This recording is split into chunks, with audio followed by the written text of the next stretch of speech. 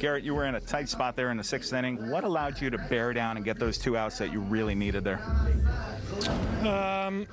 Just making some good pitches early in the count, trying to identify, I think, what they were looking for, and just finished them off. You've had 2 really good starts here back-to-back with Jose Trevino. What do you like about working with him? He's just good. I think that we were reading the situation's pretty good tonight, and we were on the same page a lot, and he's just like a seamless. Him and Kyle work together, talk all game, so it's seamless. I know that the numbers weren't quite there early, but the Yankees have won 4 of the 5 starts that you've made. How satisfied are you with that? Whatever, man. We're winning now, so that's all we're focused on. Gerrit, how big was the Salvi at bat with Perez in base? Bit of a self-inflicted jam there, but I think Josh just told me that we're just 1 pitch away. So there you go. Was it just a matter of losing the zone there, the 2 4-pitch walks? Yeah, a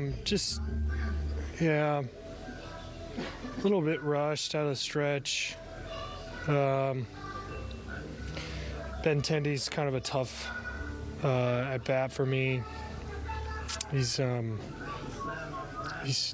put some good swings on some balls in the past, and then so when you're not making good pitches in that situation, it's not the most comfortable.